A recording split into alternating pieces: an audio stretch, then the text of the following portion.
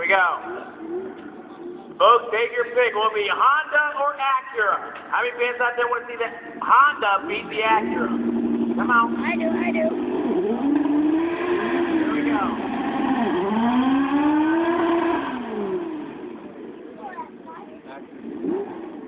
That's called speed, baby.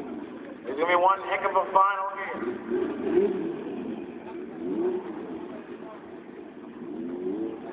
Remember, folks, 10 minutes after the final run goes down the track, the tower will close.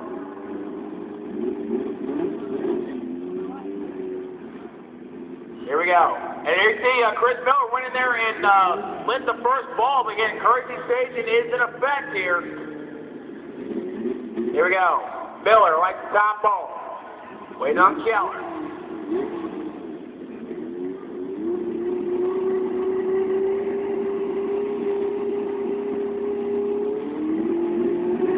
Here we go. Keller's in. Waiting on Miller. Miller's in.